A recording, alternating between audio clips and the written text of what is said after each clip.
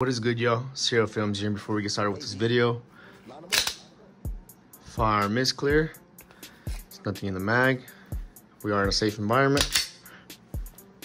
So as you guys can see by the title, man, we do got the G22 back on the channel. If y'all remember, a couple months back, maybe last year towards Christmas time, I went ahead and bought this G22 MOS, and I went ahead and threw a bunch of Tyrant CNC parts on it. And I honestly, not trying to talk down or anything, but I feel like whenever I added the trigger and the extended slide release and the mag release all right here, I feel like that kind of made me lose interest in the gun for some reason. Like adding all the blue kind of made me not really like it. It kind of looked like a bunch of you guys are saying like a little Lego or something. I kind of started seeing that and it threw me off. I kind of just put this down, didn't pick it back up. So I really ended up just busting it out the safe because I had issues mounting this to my dagger. So I went ahead and they sent MOS plates to be able to mount it to the Glock. So I went ahead and busted the G22 out, and I was like, something's missing. So that's why when I went ahead and took off the blue on there, the blue accents, I feel like that's what was missing, and it made the gun look good again.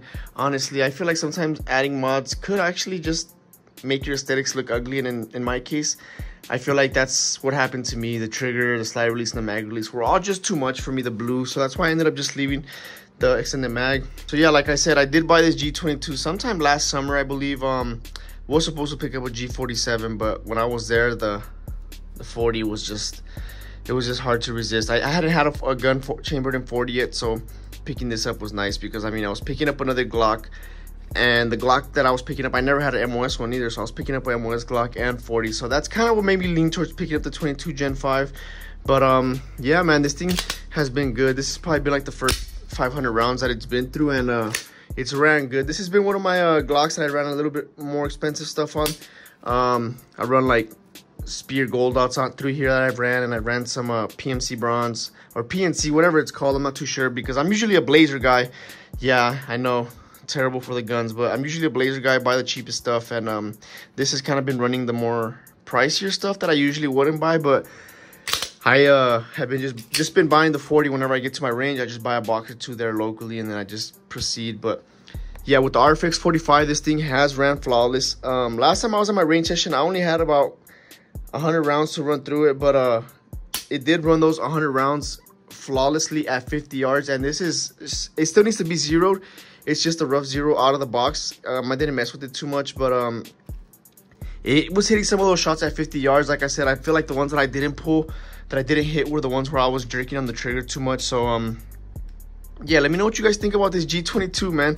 I'm so happy to have it back. I can't believe I got rid of my TLR1. We'll have another TLR1 here on the way. And yeah, man, I'm keeping it pretty much like this. Only thing I have plans on doing is doing the OEM Glock extended slide release up here, and possibly a ghost connector inside, because I just got so used to it with my G19 Gen 4. And yeah, that'll probably be all. I will be running this dot on here just like this. Honestly, I have no issue with it.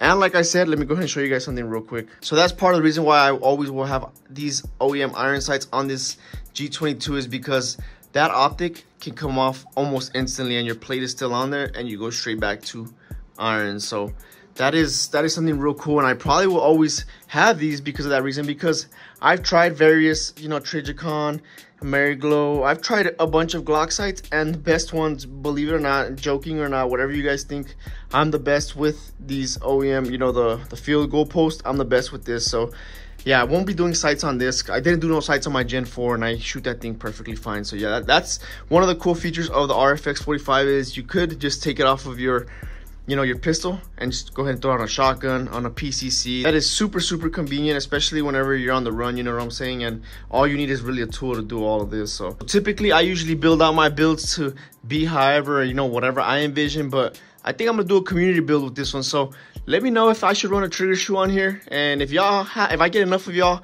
commenting a certain trigger shoe, I probably might recommend throwing one in there. The TLR1 will probably be the light. If you guys have any other light suggestions, let me know and I might consider them. But yeah, that's pretty much all. I'm gonna go ahead and build this out with you guys, and I'm gonna go ahead and be doing this, you know, weekly updates. I will be getting this custom Cerakoted here soon. I saw a gun on Call of Duty, and it just inspired my, you know, my mind, my thoughts to do something crazy on here like that. So yeah, not sure if I'm gonna be doing stippling yet.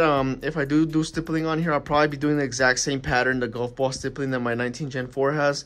So I'll probably just be taking it to the same dude to go ahead and do that. So yeah, not too much plans for this build. If y'all have any suggestions for anything, I mean, there's a plain Jane black Glock. I believe right here in the back, I'll probably do a train with purpose back plate. You know, I've been seeing a lot of their stuff. They have some pretty nice stuff. Maybe some of their mag extensions. Who knows? But let me know what y'all want to see with this G22. Next time I go to the range, I'll go ahead and buy some ammo, and I'll go ahead and, you know, drop a video on this specifically to show you guys how this shoots. So yeah, be on the lookout for part 2 of this video. And yeah, the G22 build is officially underway.